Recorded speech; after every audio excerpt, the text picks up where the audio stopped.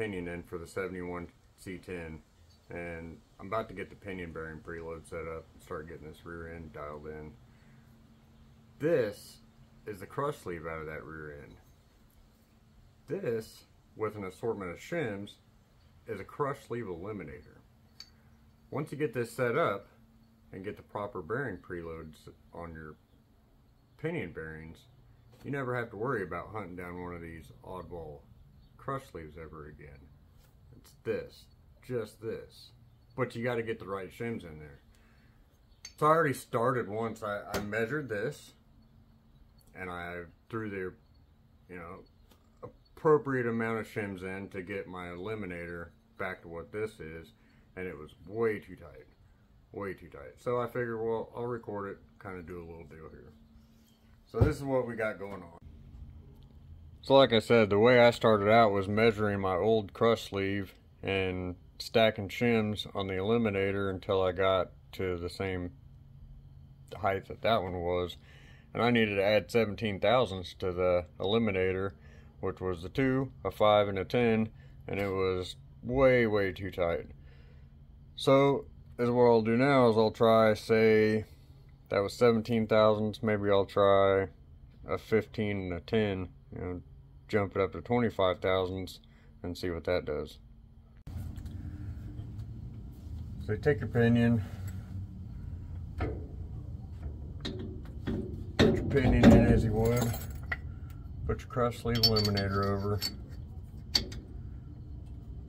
The shims you want to use,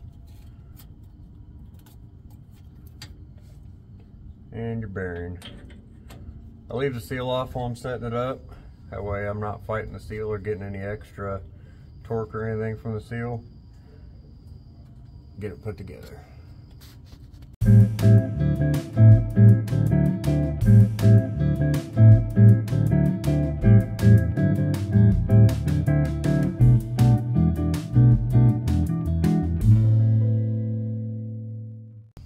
I don't have it torqued yet, but I can already tell it's pretty loose. Pretty loose. The way you check it, with an inch-pound torque wrench, and you can use this style or the dial style. Put it on there, and you see if there's any torque, which there's nothing. It's just freewheeling. And it'll gain a little bit as it torques down. It needs to be like 170 foot-pounds of torque. We'll make it up with the impact.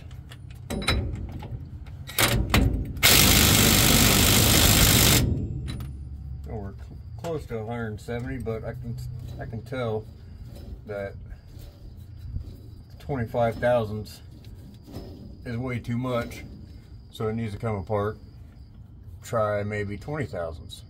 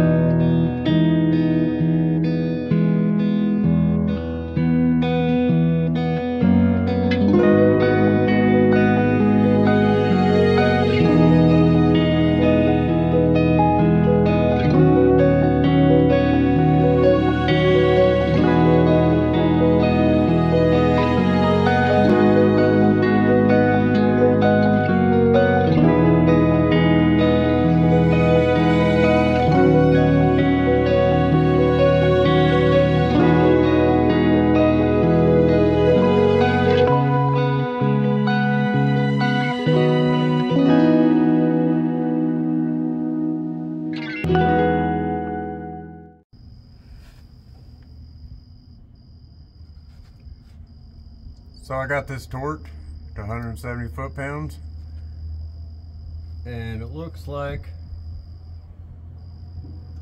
the 20 thousandths of shims was right on the money. It puts me right in between 20, 25 inch-pounds of rotating torque. right where I need it to be at for a new bearing.